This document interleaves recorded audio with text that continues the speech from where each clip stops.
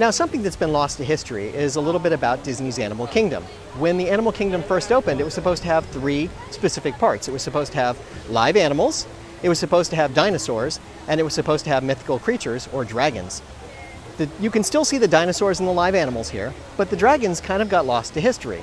There was an intent to build something called the Beastly Kingdom here and have dragons on display and do some interesting things, but it never came to pass. But you can still see the history of what they had in mind in some of the signage and artwork and decorations around the park. So we'll take a look at those and talk about what it was in history. Walt Disney loved animals.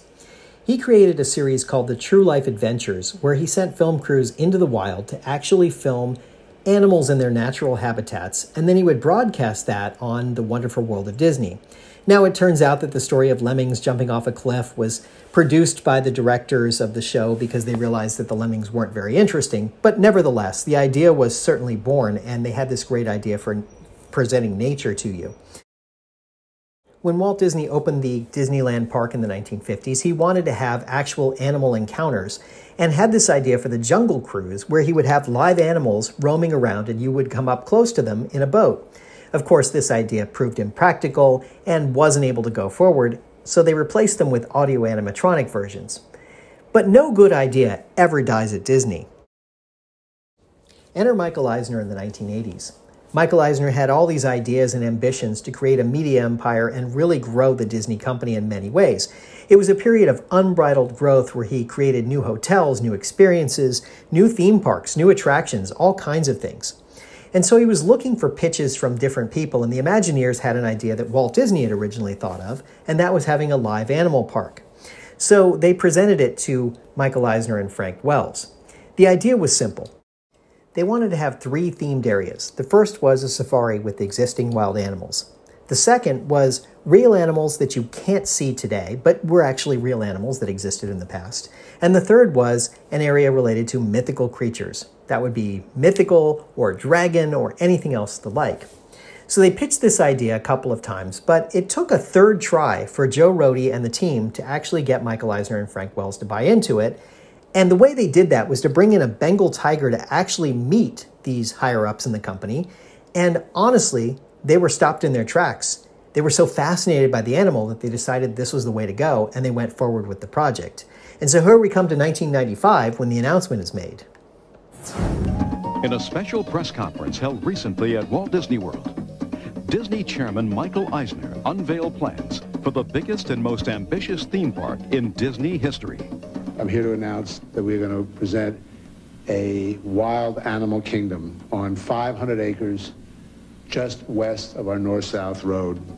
5 times the size of the Magic Kingdom and the largest of all Disney theme parks in the world, Disney's Wild Animal Kingdom will be the first live-action adventure park of its kind. Filled with the natural drama of today's wildlife, it will celebrate animals from real life, fantasy, and fables. That is going to combine the real world of animals with the extinct world of animals and with animals from mythology as well. The first thing that happens to you when you enter the park is you're plunged into this fantastic jungle environment. There's river journeys, boat journeys you take that take you from fantasy realms to prehistoric realms. Now, building the Africa part, where you have the live animals, that part was relatively easy. You bring in the animals and you decide to create something around it, like an attraction like Kilimanjaro Safaris, where you can take people out to actually encounter the animals in the wild. Pretty straightforward in that sense. Do a hippo hurricane holler.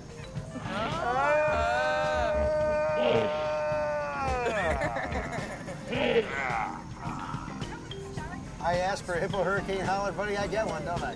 Dino Land was actually pretty easy as well. You're creating a themed area where you're talking about paleontology or things that existed in the past. Pretty straightforward in that sense, and because of the relationship Disney had already built with the Field Museum and McDonald's to take Sue and actually start taking the bones in and doing your cleanup on them, it made sense to go ahead with the dinosaur-themed exhibit. So that was pretty straightforward. The harder part was creating this third theme part, this area where you would have mythological creatures, other things that didn't exist. They had the land all set aside. You can see it circled here, and the arrow points to the entrance to the animal kingdom. but they really didn't have a whole lot of time or money to be able to invest in this. Now, as you can see, they really had drawn out something really spectacular. There were a lot of drawings that were done about the theme park, but the Beastly Kingdom, as it became known, was still on hold for a period of time. Now let's talk about what the Beastly Kingdom looked like. The idea was you would cross over a troll bridge and you would head into the kingdom that way. And that bridge was actually constructed, and that's where you led into Camp Mini Mickey and currently go into Pandora. It has the troll theming to it. They just didn't quite finish it off with an actual troll or some model of a troll along the way. You had a boat that was going to go around through the area, and that was what Joe Rohde was talking about. And then you had the good area, where you would talk about mythological creatures and you would encounter them in some way. So there would be a couple of attractions here. The first would be a hedge maze that you would go through, and when you reached the end of the hedge maze, the payoff would be that you would see a unicorn that was an audio animatronic unicorn. Clever idea that never really came to be. The other area was a boat ride that went through a mythological space, and what they would show there were things like Fantasia had drawn out. So you might have dancing elephants or dancing hippopotamuses or something like that that would be mythological in nature. And then there was also a kraken that was in the water. And the kraken was a cool idea that would be this interactive mythological creature that you would come to at various times, especially if you were on a boat ride on the outside, you would run into it. Then there was a bridge that went across, and that bridge would be this foreboding bridge that would head to a giant castle. And this is where the evil side was, the bad side, where the dragons were. So in this castle, they had come up with this entire theme and a storyline to create an e-ticket attraction. This would be something really spectacular. They had come up with an entire theme for the attraction, and the attraction was going to be a dragon who was protecting gold. And there were going to be bats who were stealing the gold, and you would be inside the bats suspended on a hanging roller coaster that was going around trying to get the gold out of the dragon's lair while he's breathing fire on you. What a clever idea. It was so cool in its thematics, I'm surprised it never came to be. So the idea was firmly set for Phase 2 of Disney's Animal Kingdom. And they actually started some construction, you can see like this building here, that was part of what they had in mind for it. And when they first produced the park maps just before park opening, they had the Beastly Kingdom still on there. So this was clearly part of something they wanted to do. And if you listen to Michael Eisner at the dedication speech, you know more. Good morning. When Walt Disney first dreamed up what was to become Disneyland, he was imagining something unprecedented, a completely new form of entertainment where he could tell three-dimensional stories.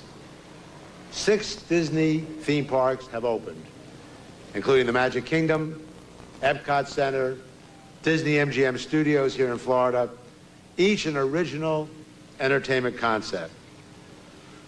When we started conjuring up a 4th theme park at Walt Disney World, we knew we had to come up with something that set itself apart, something that was novel and distinct. We considered a number of ideas, but the theme that kept topping the list was the world of animals. The more we explored the idea, the more we became aware that nature is perhaps the greatest storyteller of all. From the smallest ant to the biggest bull elephant, the true life adventures of animals are fascinating and ever-changing. Indeed, that is the one aspect that sets the animal kingdom apart. Here, an unpredictability will take center stage. On the Kilimanjaro Safari, our animal cast members do not follow a script. Every trip will be a different adventure. Every journey will bring a different story. The day has finally arrived to dedicate Disney's Animal Kingdom, an epic that has been literally making and taking millions of years to accomplish. As is the Disney tradition, we have posted a dedication plaque at the entrance. In a few words, it captures our ambition in creating the park. It reads, "Welcome to the kingdom of animals, real, ancient, and imagined. A kingdom ruled by lions, dinosaurs, and dragons. A kingdom of balance, harmony, and survival.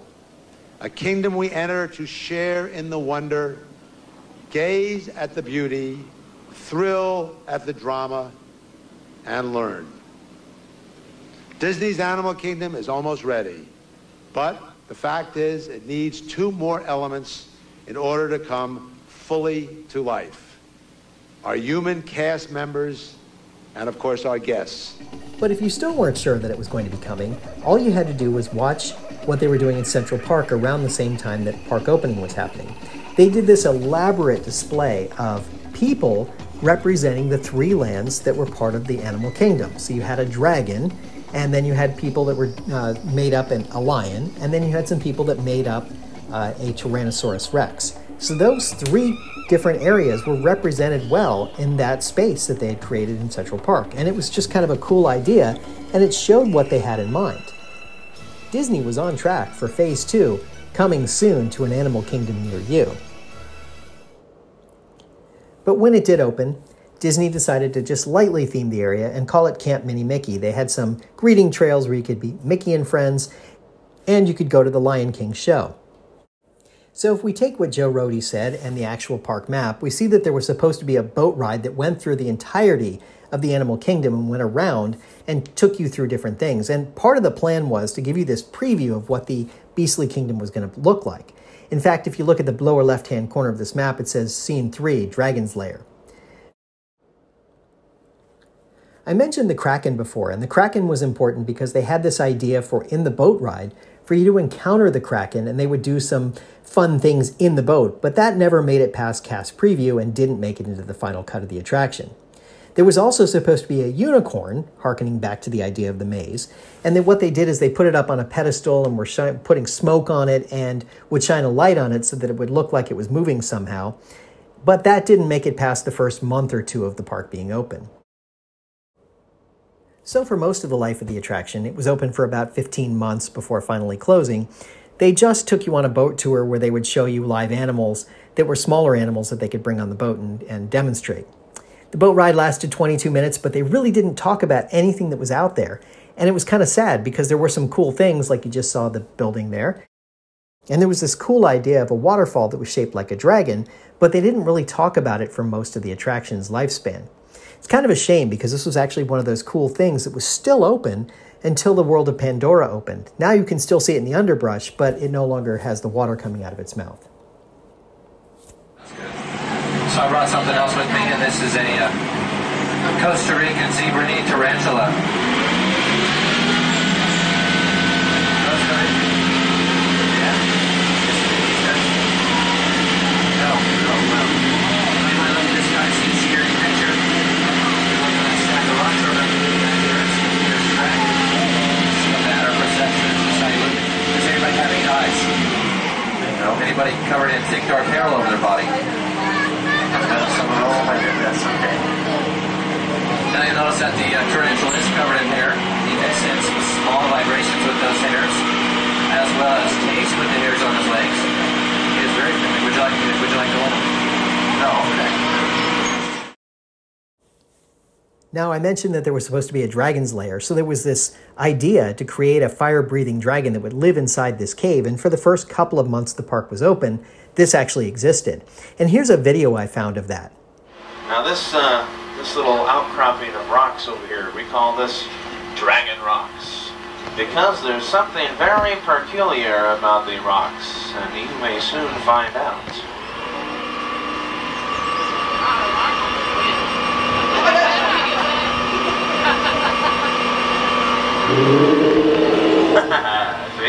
See?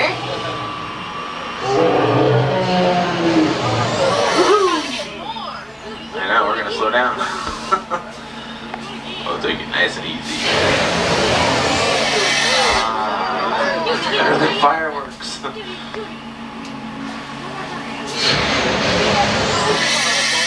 So if you have never believed in dragons before, you may now.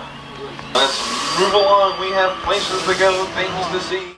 Oh, but the story was much more interesting. Originally, they had the idea of creating a storyline, a backstory, where there would be a series of knights that were trying to slay the dragon, but were cast off themselves, and there's just pieces of armor that are laying around near the dragon's lair. So it was an elaborate story they had created, and in fact there was a lot of detail, including this guy who was up on a spit high up with the talon marks in him, and he's burned by the dragon's fire.